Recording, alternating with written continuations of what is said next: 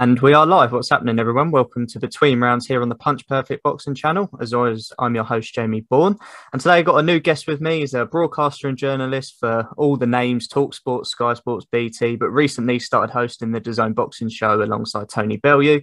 But above all that, he's a big figure in the YouTube boxing community. I started watching his channel back in 2017, a reaction video to Mikey Garcia beating Adrian Broner. It's Mr. Ade Oladipo. How you doing, mate?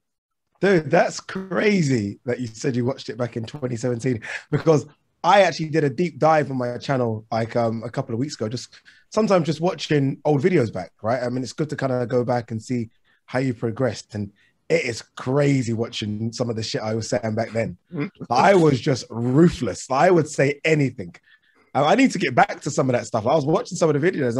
I used to say whatever I wanted. Obviously, it's a bit harder now because, like you mentioned, you work for different broadcasters. And I guess there's a sense of responsibility not to go crazy, especially when you see the fighters. But I do miss that version of Ade. And that guy doesn't exist anymore, and I miss him. So I might have to watch a few more of the old school videos just to kind of remind myself of how it used to be. Yeah, I still remember that video being one of the first ones. I mean, probably when you look back, you probably wouldn't imagine it'd be one of those ones, probably one of the bigger videos. But yeah, I was in tune to boxing, so that was the first one I come across. But it's great to have you on the channel. This is Between Rounds, where basically we talk through a number of topics. I upload them as individual episodes, and then the viewers can check out whichever ones they want to check out. So that sound all good before we get into it? I'm good, brother. Wicked. So the first topic we're going to talk about today, and it's probably the most relevant because it's happening this weekend, so we'll get it out of the way nice and early. Manny Pacquiao takes on Yordenis Ugas this Saturday, obviously as a late replacement for the original Errol Spence fight, which was going to be a bit of a monster showdown in the US. I think it's, Errol Spence's chance to really become a proper superstar, sort of piggybacking off the back of Manny Pacquiao's name. And for Manny Pacquiao, obviously, if he can pull that off, he then, just further cements how much of a legend he really is. So it's a bit disappointing that fell through. But in terms of late replacements, you're not going to get much better than a top 5 or 6 welterweight in Yordenis Ugas. So it's a good late replacement. And a fight that, beforehand, most people probably would have said they favoured Spence. They probably now favour Pacquiao, but that might make it a little bit more dangerous for him, because I imagine that preparing for a southpaw for however many weeks now and to face a big, strong welterweight like Ugas isn't ideal for him either. So looking forward to this fight, Ade. Yeah, absolutely. Let's be honest. It does feel a bit like you've kind of won the lottery and then lost the ticket with this one a little bit, just because Errol Spence versus Pacquiao was just that fight. I mean, I said on my channel, if Pacquiao were to beat Spence, obviously, it's probably a bit of hyperbole, but you are having a GOAT conversation, because it's ridiculous for him to beat someone that's so far past his best era would have been insane. But you're right, it's a good late replacement. I mean, Ugas, and what I like about this late replacement, it's not like Ugas was doing nothing. He was supposed to be on the card anyway, on the undercard of it. So he was already in fighting shape. He is dangerous. I agree with you. He is a top 5, top 6 welterweight. Maybe he doesn't get the recognition because there is no massive standout win on the resume, although a lot of people thought he beat Sean Porter. So I think it's a good fight. For Pacquiao, it's almost a fight he wouldn't have wanted to take, if I'm honest with you, because he wants the fights that sort of push the needle, bring in big money. He's still going to get paid, but this doesn't do neither of those. But I like it. I can't wait for it. And it's a very dangerous fight. You're right. You're looking at Errol Spence, a southpaw that, can hit, but maybe doesn't have the gas tank of a Ugas, who's got the amateur pedigree as well. So very dangerous for what a 41, 42-year-old Pacquiao has been out the ring for a couple of years. So, excited for it. Yeah, definitely. And I think the point you make there about him sort of being able to get himself up for it, there's been sort of rumblings that this could be the retirement fight. I know next year he's looking to go for presidency in the Philippines, so I don't know sort of how much that would take up of his time, whether he would actually be able to train for boxing. But he's kind of thrown it out there that he still wants to fight, and he actually used a quote where he said, "How cool would it be if the president defended his world title?" So he clearly doesn't want to quite say that he's willing to retire yet, but if he was going to go off into the sunset, I think the Errol Spence fight was going to be that. But do you think if he, does get a win on Saturday, that'll be enough for him to feel like he can sign off on, or do you feel like he'll probably still feel like he wants a little bit more? It's crazy. Pacquiao could have signed off 15 years ago and it would have been done. Right? He could have signed off after he beat the likes of Marquez, Barrera, and Morales, and that would have been a solid Hall of Fame career. So you never know with Pacquiao. I mean, there has been some murmurings in the past about financial problems. And if you're running for presidency, I mean, that's going to cost a lot of money as well, right? So I don't know if he gets an offer of another 25, 30 million to fight Spence, if fingers crossed Spence comes back healthy, or if Terence Crawford crosses the road and joins PBC, that will be a pay-per-view fight. Amir Khan in Saudi Arabia. So there are options there, and it is difficult. I think we've seen it with Floyd. It's difficult for any boxer, and we've seen it with all the boxers coming back, right? David Hay, and I'm sure we're going to talk about that.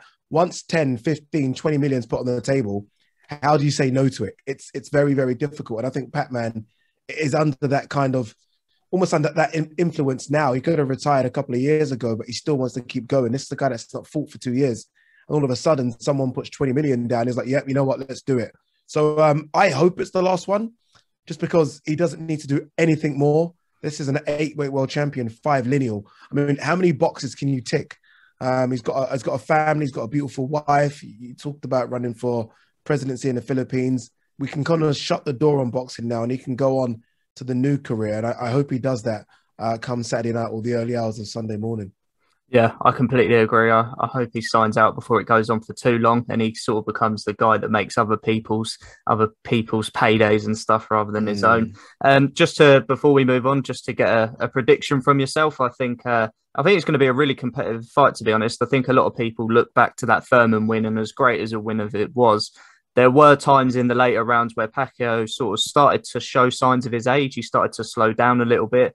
Ugas is a little bit more durable than Thurman. He's more physically strong at the weight as well, so might be a little bit more imposing. So I think this is going to be tough. I just lean towards Pacquiao slightly on the scorecards. I think Ugas has struggled to impress the judges in previous occasions in some of his bigger fights, but I think I'll just about lean towards Pacquiao. How about you? Yeah, me too. Either 7-5, 8-4. It's going to be tight, though. I'm with you. I think Pacquiao will start just as Pacquiao always starts, which is punches and bunches. It's going to be really fast. And then he's just going to slow down. I mean, look, he has to slow down. He's getting on, right? This is a guy 41, 42, inactive. You kind of wonder about what sparring he's done as well. I mean, this isn't the Pacquiao of 10 years ago that we've had anyone in for sparring.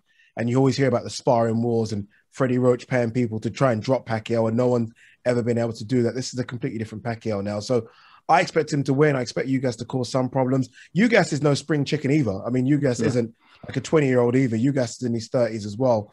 But I just think he'll have too much for Ugas. As good as Ugas is, and we wax lyrical about him, again, there's no one on the resume that he's beaten.